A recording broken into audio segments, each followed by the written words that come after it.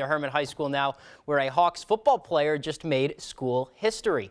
Star lineman Jaykob signed his national letter of intent to play for Maine football starting in the fall. The senior will become the first Herman football player ever to play for a Division I team. He put pen to paper at a ceremony on Wednesday in front of his teammates, coaches, and his family, a family that Dow says was just one of the many reasons he wanted to stay home and become a Black Bear.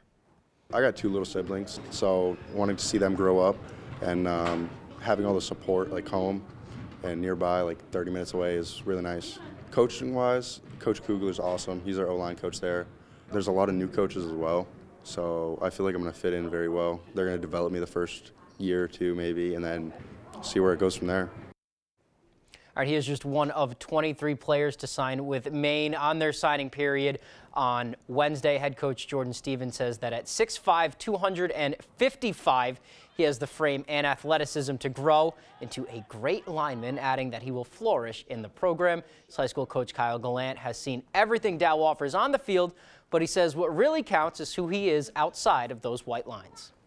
I'm excited for him, you know, and really it has nothing to do with me. It has to do with everything Jaykob Dow. He's a great student, great leader. He's a great community member. I mean, he was coaching flag football every Sunday from 9 a.m. to noon with all of our, our other captains and seniors. So just a great kid all around, and UMaine's getting a good one.